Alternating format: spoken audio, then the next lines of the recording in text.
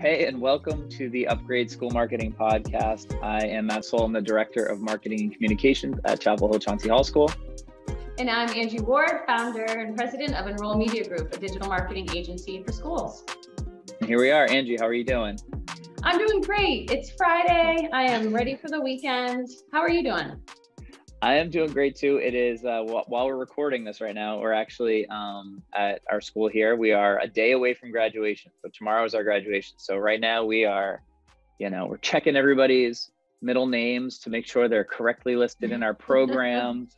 And we're going through all the pre-graduation chaos, but exciting. It's exciting to be able to, especially this year, to kind of go back to a more normal graduation than we've had for the past 3 years. So it's exciting. That's great. These kids need that graduation ceremony. I know it's funny. It's the time of year where I don't hear from our clients, our partner schools a lot, because it's all hands on deck, it seems, when it's graduation time. And then once that winds down, it'll be marketing, right? Because marketing is always on at these schools. It's one of those things that school marketing can never really stop. Which is why I think this is going to be such a great podcast for busy school marketers. True. Yeah, you nailed the key phrase right there. What our tagline? I think that works. I think the podcast for busy school marketers. I think that's going to be our tagline. I think you got it. So it's exactly, and I think the summertime for sure. It's a big shift. Here we turn into a summer camp, so that becomes a big part of it. But also a lot of the bigger projects of, the magazines and the view books and redoing the website, going through all that. So I do agree that this is going to be a really good resource to talk to people who are experts in a lot of those areas for school marketers to get those projects going to kick off the year right. And then as we get into the year, I think we're going to have a lot of those really kind of specific things about, based on the year cycle of open houses and getting applications in and tours and the acceptance and the revisit days. So I'm excited to really kind of to frame out a whole year and cycle for somebody who's a busy school marketer to give them the information to help in all those stages. So it's exciting. And our first one right now, our interview today with Brendan Schneider is somebody who hopefully we get to talk to a lot throughout this, because he's super knowledgeable in so many areas in digital marketing and SEO. And today we're talking to him specifically around inbound marketing. Yeah, and inbound marketing, it's such a big concept, but I love how Brendan is able to just break it down and unpack it in sort of bite-sized chunks for school marketers, because it's so important for everybody to be thinking about, and not just school marketers, but everybody in enrollment management and leadership. So I think this conversation is going to be especially helpful for any new school marketers who are like, wait, how does inbound marketing really apply to my job? Or even the seasoned professionals who are just thinking about better ways to really identify their student or prospective parent personas, or how to really attract and engage them through different methods online without just sort of bombarding them with advertisements. So those are some of the topics we're going to break down in this conversation, which is exciting. Great. Now let's get right into it. All right, let's get into our talk with Brendan Schneider of SchneiderB Media. Brendan, how are you? I'm great. How are you? Good. So Brendan, just to introduce, Brendan is the owner of SchneiderB Media. It's a digital media agency for schools. He's a leader in inbound marketing for schools. He hosts workshops. He has blog posts. He has podcasts. He has hosting virtual conferences. We were just talking about it. We see Brendan all over. If you're on LinkedIn, on Facebook, your emails, you sign up for his great emails. He is always putting out amazing stuff that's helpful to school marketers and to admissions people. So we're super excited to have him here and to talk about inbound marketing in particular. So welcome, Brendan. Thanks. It's good to be on the show. I'm very excited. Yeah, we're excited as well, especially about this topic. This is a topic I personally love, but why don't we start off high level? Do you want to just take a minute or two to kind of talk about what inbound marketing is in general, in case there's any new school marketers listening today who haven't really executed an inbound marketing campaign, and maybe what the difference is between inbound and outbound marketing? Yeah, it's a great question, great place to start. I like to describe this by going over what it isn't. So if you think about outbound marketing or sometimes called interruption marketing or traditional marketing, and the idea is those marketing efforts interrupt your pleasure. So a radio ad would interrupt a radio show, or a print ad you're reading, or you're right, you get the idea. And the problem with that is that people don't pay attention to those anymore. And there are technologies that remove those things. So DVR or satellite radio or on-demand things. And then the idea of inbound, which was originally coined by HubSpot. I don't know if you remember this, guys. They used a magnet a lot. So, you would draw people to you, and you really do that through search engines. And I think as we talk about this, we'll talk about Google just because they're the big dog, but it's really any search engine. So I hope that gives a little background or description to what inbound is. To use you as an example, Brendan. So, as a marketing person, so I am the marketing director at Chapel Hill, Chauncey Hall, and I'm sure you guys are the same. The amount of emails I get, cold emails I get for things of, oh, we'll help you get more students through this, and we'll get this, and we can write your blogs, and just these emails that are just coming out of nowhere, and sort of the disruption marketing that you're talking about, where you just get this. And I get very excited to spam report and unsubscribe and all of that to any of these things that come in.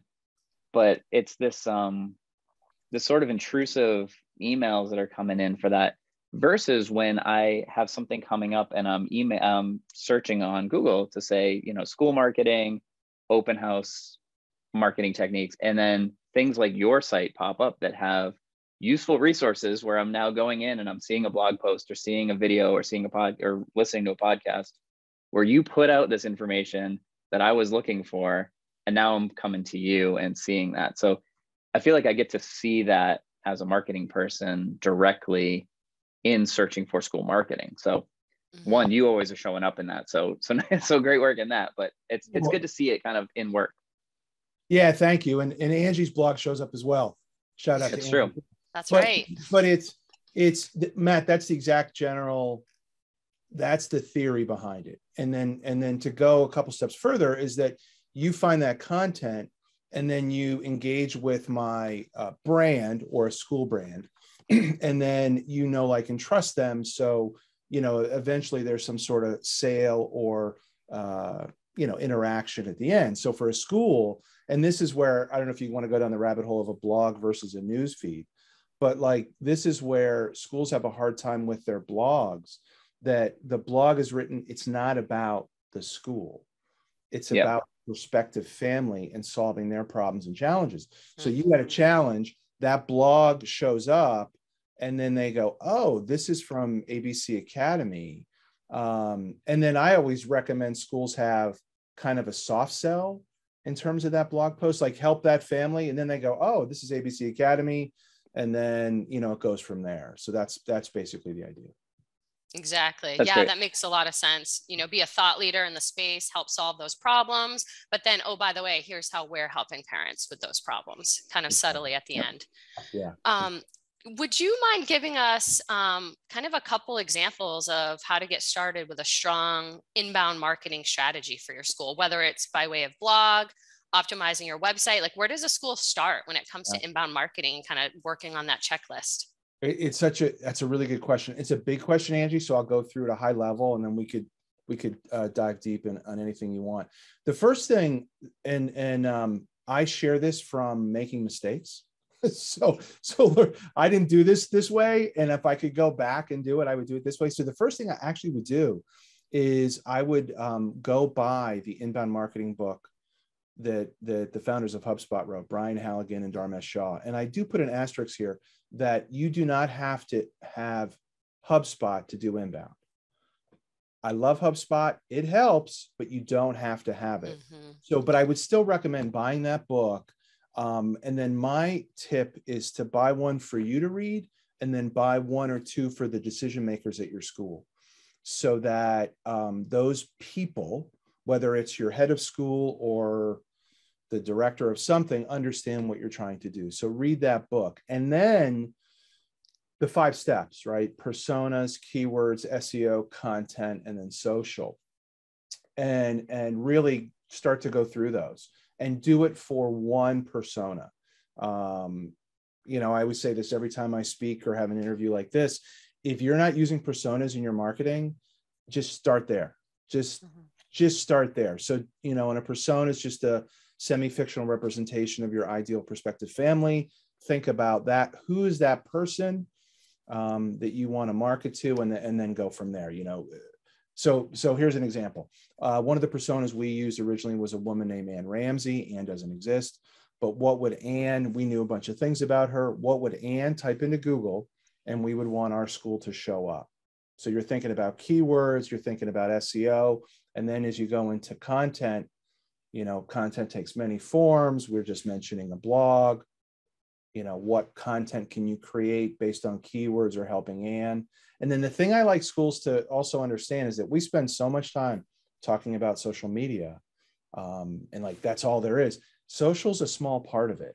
And if you're not doing these other things, I've learned the hard way. Social media by itself is not going to solve your enrollment challenges. So, but as part of an inbound marketing strategy, it can be pretty effective. So I threw a lot out there. I hope that's what you're looking for. But no, that's great. Yeah. Can I add so for the personas too, one of the things we did that was really helpful was one, talking with admissions who has, you know, thousands of interviews under their belts in exactly what these parents are coming in at that time and what they're asking and what they're looking for.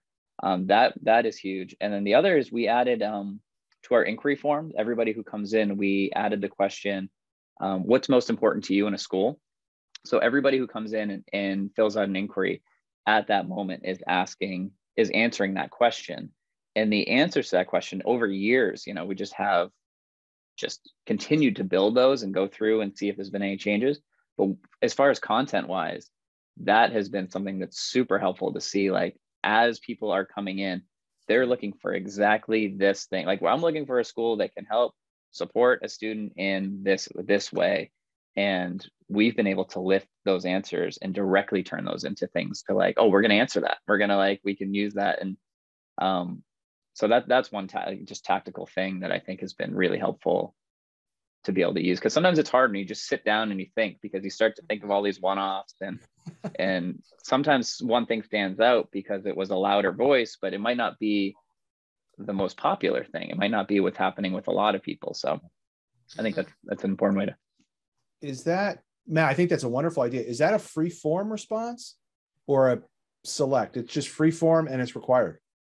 Yeah, it's not required. It's not required, but it is a enter your own. Yeah, it's enter your own short answer response. Yep. So, but most people answer it. Yeah. So it's our last thing.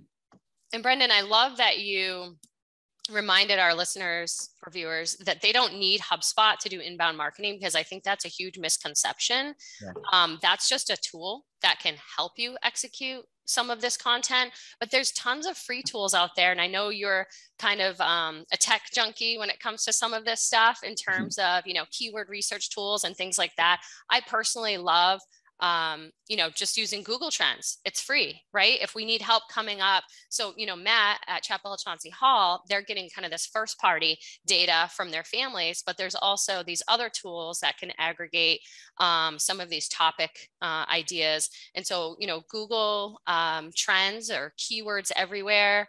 What other kind of tools do you suggest schools use to get started trying to coming up with what is that solve they're trying to have for their prospective families? Yeah, that's lots of ways to answer. I am a geek and I use that as a term of endearment. So I love the tech aspect of it. It's a paid tool, my tool, SEO Coach, but that's paid. There are topics in there. It comes up with content ideas, but in terms of free tools, the Google stuff is great. Google suggests just go into Google and probably in an incognito window, just start typing your search and go like slow walk it.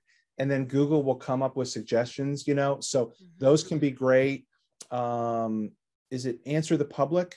Yeah. Where the man's like thinking and you type in your topic and it comes up with all the questions that people are asking around that topic. I love that one. Answerthepublic.com, I think is what it is. I'm sure you guys will link to all these. And then what was another one? A free tool that gives you a little stuff is something called Uber Suggest. So ubersuggest.com, it's Neil Patel, who's an SEO. And of course you can buy, there's a subscription, but there's a free tool that you can go in there and add some stuff. It'll do, some basic keyword research. That's a great place to start as well. I love Neil Patel. I watch everything he puts out. That reminds me, actually, your own Google Search Console, right? Like, what are people searching for before they're even getting to your website right now? Or where are you ranking? What topics does your website maybe show up, but doesn't get those clicks? So sometimes there's some nuggets in your school's Search Console itself. Yeah. And there are, and I'm sure, Angie, you have articles about this because this is your expertise, but like if a school's not using or set up with Google Analytics or Google Search Console or Google Business Profile, which is the old Google My Business. So that's the second thing they should do. Buy the inbound book and then do those three things. Yeah, make sure you have those set up for sure, because you're not going to be able to benchmark any of this success without some of it, or optimize it necessarily if you don't have analytics and Search Console to really help measure this effort. And with school marketers, you need to quantify everything that you're doing, right? Because time is precious. And so if you're going to pull together a team to, execute a blog and come up with this content plan, you want to be able to measure it and say, to your head of school, to your board, here's what it's getting us in terms of subscribers, new traffic, here's how we're ranking. So yeah, that's a great point. You got to get the analytics established to be able to provide that. Well, it is. And I've learned this the hard way, is that those marketing metrics are great, but here's what because I've learned the hard way, I encourage schools, if you go to your head of school and share that, he or she, as my head of school lovingly told me, Brendan, I don't give a, what about like how many Facebook fans we have, how many inquiries, how many apps, how many visits. So although that's the gold standard that you have to measure, you need that data we were just talking about to see if initiatives work, if they fail. And failure is okay, because then you can iterate and make things better. But make sure that you're taking those metrics and tying them to inquiries specifically. Yeah. Yep. That's a great point. I want to just kind of narrow in a little bit when you talked about, personas. So topic clusters, that's one of the things. Is that the term they use in inbound? That was the term they use. Pillar, there's a few different, but pretty much like, what are the areas that you're becoming an expert in and putting content out around? So I just wanted to see, for schools in particular, have there been any ways of discovering, the right pillars that are bringing in? Because, I was talking to Angie about it. One of the challenges I think for a school is, depending on what type of school you are. If you're a boarding school, you're bringing in people from around the country. If you're a day school in a certain region, you're trying to bring people in there. So you could be putting out things that are bringing in people, but you want it to be bringing in people and helping people, and also be the type of people who are likely to inquire and enroll at your school. So do you have any good examples or techniques on how to find the topic clusters that are going to be helpful to people, but also bringing in the right people? Yeah, let me just explain or unpack the term a little bit. And Angie, I know you're big on this too, but like the way I think about it is that, or the way I understand it is that SEO used to be about keywords, and it still is. So, keyword is not going to be like school or private school. It's going to be, in our case, it was Pittsburgh Private School. So it could be, a phrase. The problem is that you could have hundreds of those, and you do have hundreds of those, and those are still important. But the way search engines are thinking now is that rather than all those keywords, you're going to have topic clusters, and then there's a pillar page, which is kind of it's like the table of contents, so to speak. And then you're going to have all these things around it. So a marketing example could be, if I was going to create a page on my website about inbound marketing for schools, I might have all these topics around, or clusters they call them, that are, remember the 5 things I just said. So I'm going to write all this stuff about personas. all this stuff about keywords, all this stuff about SEO, on and on. And then what you do is you link to the pillar page, which is the table of contents, and then you link back out. That's kind of the high level technical piece of it. For a school, here's how I think of it. I'd love to hear what you guys think.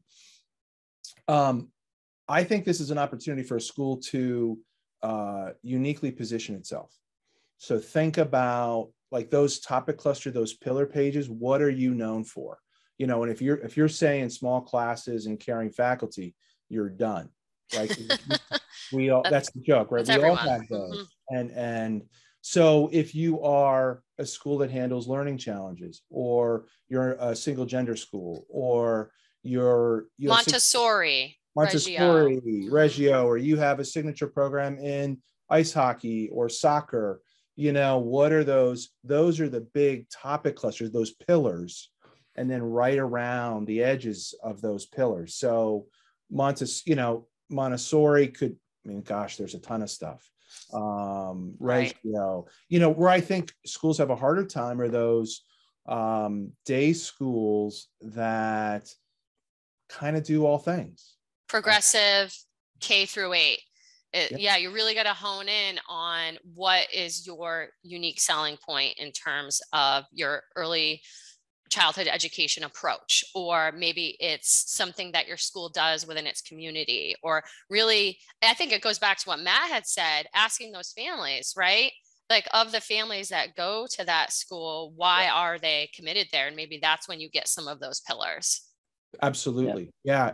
And it really goes back to, you know, again, if you're a school that has those pillars, things that they, you know, it's basically you're putting a flag in the ground. This is what we stand for, and then build around there.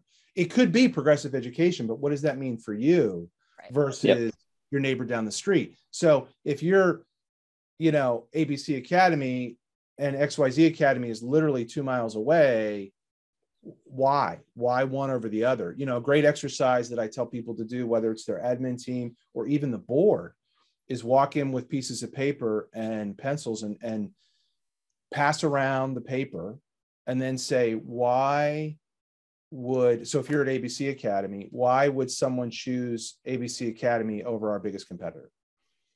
But don't let them talk about it. Let them write it down, fold it, come. They don't have to put their names on it. You don't want to embarrass anybody, but then read it all. And my hunch is if there's 20 people in the room, you're going to have 18 or 19 different answers. I don't know, 15 different answers. Right. And some of them, you know, someone's going to write small class sizes, and that's, you know, that's gone. I say that if you're going against a public school with huge class sizes, maybe that makes a difference. But if it's against the other private school 2 miles up the road, chances are that's not unique. Correct. Yeah, correct. 100%. One of the things we did, so you mentioned, you know, like a signature program. So we have skills and academic strategies here at CHCH that we have as a signature program. And one of the things that the teachers do is they're helping with executive function. And so that was one of the things we narrowed in on early when we started trying to find our cluster. Like, okay, so we met with them as a group. And this is actually kind of ties into another question I had as far as like content creation and getting kind of the community to help. Like, how can you do that? And so we met with them early on just to say, here's an idea. We think this would be a unique way that we can help people. And you're already doing these things in the classroom. You're helping students with public speaking. You're helping students take notes in different ways that will help them retain information. So can we put that into an article that will help others? And that was our first series. And, you know, in a short meeting we had with them, we were able to frame out a year of articles and assign them to different teachers. And and not even assign them, they are volunteering. They're saying, oh, I'll write on this one. I can write on how to get involved in clubs. I can write in. So they got excited about it. It turned out to be topics that were really helpful, and it tied into everything. So, you know, stuff that we were posting on social media, that we were emailing to our inquiries, and that lived on our blog and became, you know, searchable, that was there for us. So as far as that was one successful thing I think we found in trying to identify what our unique way of coming about the content is. And I think it worked well. So that's really helpful. Thank you for that info. And as far as content creation, so it's writing a blog post, creating videos, doing a podcast, whatever you're doing, it's a lot of work. And like you said, you got to kind of have others involved and making sure that it's a community effort. Do you have any things you've seen as far as helping get these things done in a way that's good content, but also helping from others in the community and other school community? Yeah, here's the big caveat to inbound. One, it works. When implemented properly, it works, hands down. The two negatives are this: it is not a silver bullet, magic bullet. It doesn't just, there's no flip switch. This stuff takes time. Whether it's content or SEO or whatever, I think about it like an annuity, right? You've got to put all this stuff in, and as long as you keep going, it'll pay out over time. The second thing is that you become content producers, and inbound is like it's an engine that needs fuel, and that fuel is content, and it is constant. You got to stay up on it. So it's work. But the nice thing is, at least I felt good about the fact that I was doing work that was going to pay off versus some of the other initiatives that are, you can't either measure them, or they're duds, or they're too expensive, whatever. But to answer your question, Matt, getting people to create content is a pain in the butt. And from my own experience, you guys, I love the idea that you guys did. I'm gonna have to look that up, but you can talk to people in the summertime, especially faculty, and they're like, oh yeah, Brendan, would love to write. This would be great. As soon as the school year starts, it's over. And I don't mean that disparagingly to them. I get it. They're busy. They've got stuff. So planning while they're calm is best. But then what we did, we thought about it two ways. We would say, what are the topics that we want? So like you guys did, and who can write? But then also in terms of, Angie, you said earlier, thought leadership. Who are those people in our faculty that we want to elevate? So what can they possibly write? And we would, the best way is bribing them. And you got to find out what's interesting to them. Is it chocolate? Is it a beer? Is it trading recess duty to just literally give them time? I've done that. So they're like, sure, I'll watch recess duty for a couple of days if you want to just give me a lump of clay. Just put it down, and then we'll finish it up for you. The other thing that we were doing and liked is people like to be published. So we would put their photo and their bio, and they could see that. And then we're sharing it on our social channels and making sure that we're tagging them or celebrating them. And they like that as well. Yep. The other thing you can do, and we had supplemented over time, is that we would hire writers just to help, because it can be overwhelming. Although, I'm saying all these negative things. If you think about it in terms of frequency, probably once a week is what you're going to need to do. And I would always say this: look, if the Marcom person can write once a month, there's one. If your head of school can write once a month, there's 2 weeks. A faculty member, 3 weeks. You're almost there. So I don't want you to get overwhelmed by it, but I just want you to go in with eyes wide open. I hope that is what you were looking for. Or no, that's perfect. Yeah, great tips. And I've found some ways too of reusing things, that we've put in a ton of time into. Schools are making magazines, and they're putting all this work into these articles, and sometimes the magazines live as a PDF on one of the PDF readers on the site, which is not getting any search help in any way for you. Right. So I have, that's one of the things that we'll do, that we'll go through and we'll see what can be it might need to be repurposed a little bit, or might need to be, the introduction changed, but the interview, the content, the photos, all that is still there, and we can reuse that. So there are cases too where you can start to see like what can be, was an intro to our newsletter, this big inspirational intro to our newsletter that can be turned into something else as well. So I think there's like some creative uses in that too, both ways. I think it's a wonderful idea. Repurposing content I'm a huge fan. And then the alumni magazine in particular, we started doing that because, it's some of the best writing and most researched writing we have. So we would give it a cycle, and then start pulling that, especially the alumni profiles. Those are so incredible. So we would post those on the blog. And I always felt that was proof. Like, you know, here's great stuff that our alums have done. So your child can, you know, can be that person as well. But that's a great idea. Yeah. Yeah, I'm always a fan of repurposing content in as many free ways as you can. It's a Google My Business post, right? When you have this blog, it could depending on the content of the blog, it could be part of your drip campaign for email marketing. It can be a social media post. So there's ways to kind of condense if you put the work into this blog or like you're doing, you know, with the alumni newsletter, you know, there's other free channels out there that, you know, this could be your post for that week. Even a video. In some cases, you know, we've seen schools trim up this content because they have that quote and because they have that person. It's a quick little 5-second video snapshot for social media. So repurposing content, you know, it makes this task feel worth it when you're like, okay, here's this blog, but now I've got 5 different places I can post this. And it kind of solved for your social media posts for the week or Google My Business posts. Yeah. Two things that come to mind from that, Angie. One, I once read, and I don't have the percentages right, but like you should spend, I did read this once. It was like, you should spend 10 to 20% of your time writing the post and then the corresponding 90 to 80 promoting it.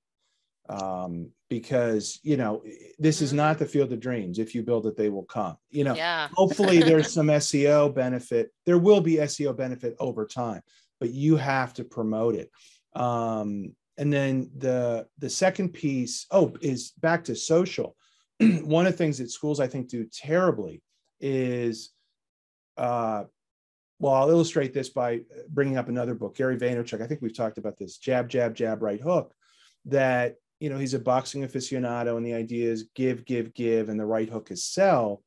So for a school, we're not necessarily selling anything, but it's give, give, give, make the ask, inquire, you know, basically that conversion point, get their email address, inquire, attend an open house, blah, blah, blah. And I think blog posts, by sharing your blog post, is an ask, because the idea, and this is where schools with blogs screw up a lot, or miss an opportunity is probably the better way to say it, is they write a blog post and then at the bottom of the blog post, there's nothing. There's no call to action. So, you know, you've got to have your inquiry magnet there, or whatever, or attend the open house, or you got to have that call to action, so that I share it on social, I drive them back to the blog, they go to the bottom, and then there's the call to action. And that's the general idea of how blogs can be effective. Yep. Got it. That's great. One thing I would say too is, just as far as content wise, is not to be afraid to kind of try something different and experiment, because especially if there's people who are interested in a certain area on creating something that is interesting to them. So just an example we had here that we haven't talked about yet is we had a trustee at the school who came to us and said, I really want to write an article, like a thought leadership style article on the future of education and how I think creativity is going to play into the future of education. That didn't fit within our clusters that we had created, our pillars. We didn't have, you know, these big academic like articles on that. But she was super interested in it, was really motivated to do it. And we said, of course, we'll publish it. It's great to stay one of our checks. That has been our #1 article for 3 years running. And I was just, you know, I was telling Angie recently that, you know, we see month over month without any real work put into it anymore. It just is bringing in 200 to 400 people a month just on its own. And it's just, and so as far as, you know, kind of a view for people, I think, to see the building that you're talking about, sort of like the investing mentality of it, is you start, and they're not all hundreds of people. A lot of them peak really early and you get a lot when it first publishes, and then it sort of trickles.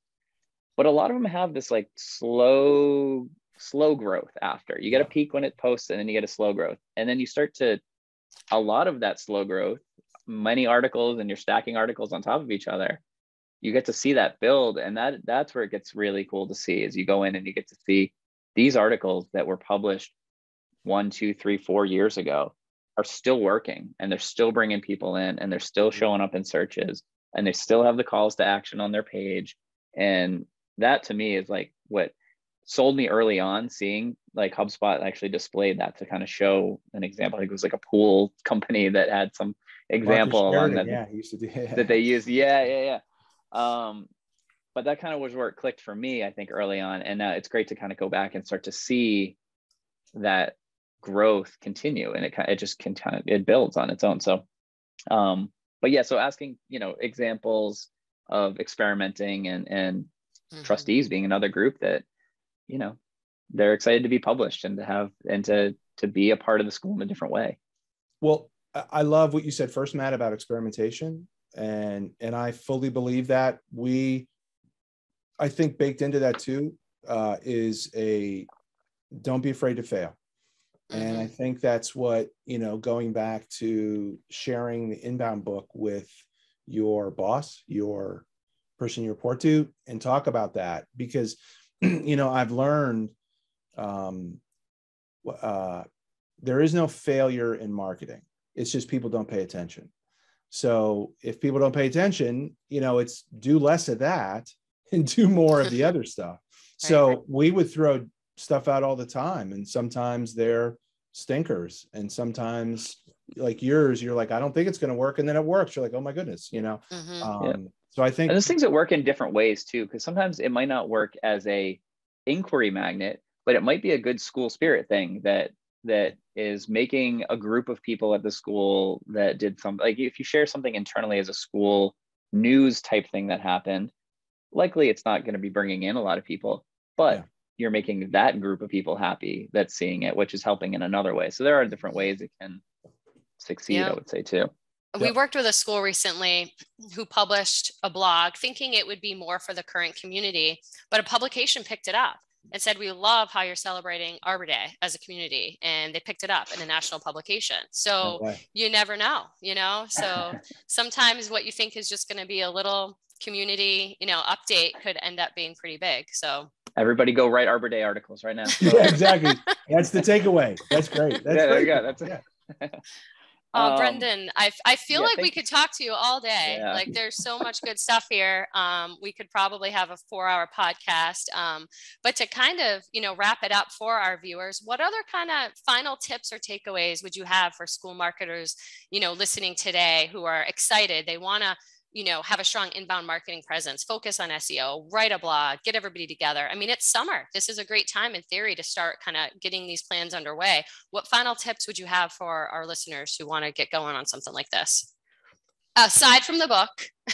Yeah, I was going to say, I would do the book and then try to do the persona. Okay. Like right now, well, by the time this airs, their hair won't be on fire. They'll have some downtime this summer, but I'd read that book. I've been huge on SEO, that I believe we could talk forever about this, and I would bore the heck out of you guys and everybody else. But like, again, I go back to, we spend so much time on social media, and it drives 2% of traffic to the web. Now there are other benefits to it. I do believe it's important, but you think about SEO that would affect organic search, which is, I don't know, half the traffic that you get, maybe. And we have no plan for it at a school. So, in order to do SEO work though, you need the persona to think about the keywords, and then to do search engine optimization. And it's not black magic voodoo, everybody can do it that's listening to this. So that's where, That's a great point, right? Because your persona is your target audience. And when it comes to generating content, you got to know your audience, right? So that's makes complete sense. Like you got to start there for sure. Yeah. And do that. I would say do that before you jump into the blog and the other stuff. And then the other piece too is and it depends where you are in this. If you have a blog or don't have a blog, you have to think about those conversion points before you start launching a blog. Because I've seen so many schools, hey, we have a blog, and they're missing the boat, and then they don't see the benefit of it. So it becomes a negative spiral. And I'm like, no, please, it works, but it hasn't been implemented quite right in terms of inbound. So stuff to think about, but.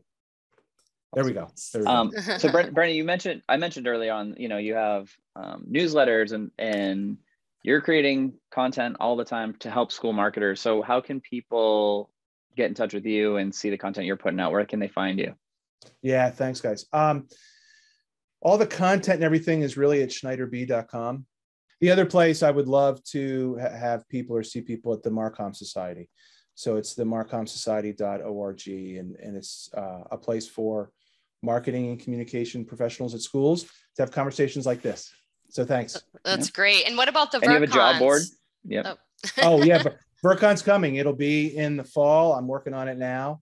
It'll be I was a 10th part year. of one. Yeah. Oh, the 10th year. Oh my goodness. I was a part of one. Loved it. Thank you for that experience. I highly recommend it to our listeners. Thanks, Angie. Yeah, thanks. So the VerCon will happen in the fall. Matt, what did you ask? I'm sorry. Oh no, I was just adding to Marcom Society. You have a job board on there. That's something I've seen people sharing, and using to post, because there's a lot of job openings and job switching going on. So I just wanted to add that that's something I've been seeing and going on for. So the job board. Thanks. The Marcom Society is a paid membership. It's not super expensive. I hope people find it valuable, but the job board's free. So you can post for free. You can look for free. I'm surprised by how many jobs in the Marcom space are open right now. I don't know if people are just burnt out of COVID and are tapping out, or what it is, but there's a lot of activity right now. Mm-hmm. Yeah. Well, we hope that this podcast, Upgrade School Marketing, will be of use to those who've been in marketing roles for a while, or maybe they're new to the school, maybe they're new to the independent school market in and of itself. So we hope that this has been valuable for our listeners today. And Brendan, I will never get sick of listening to SEO or talking about SEO. So I feel like we have to have you on again sometime to really dive into SEO and your SEO coach software as well. Thanks, Angie. Yeah. Thanks. Yeah. Man. So great to talk to you, Brendan. We'll talk to you soon. Thanks, guys. See you. Well, it's always a great conversation with Brendan Schneider. I'm so looking forward to having him on again at different times throughout the year, when he can really come in and help unpack some other concepts and topics that school marketers might be struggling with throughout the year. Yeah, and if anybody has any ideas of things you would like either us to talk about or us specifically to talk about with Brendan next time, let us know topics you'd like to hear either on social media or at info@upgradeschoolmarketing.com. Let us know, and we'd love to dig into those topics that people are having questions about. So thank you so much, Angie, again for being here for the conversation, and to Brendan for joining us, and we look forward to seeing you next time.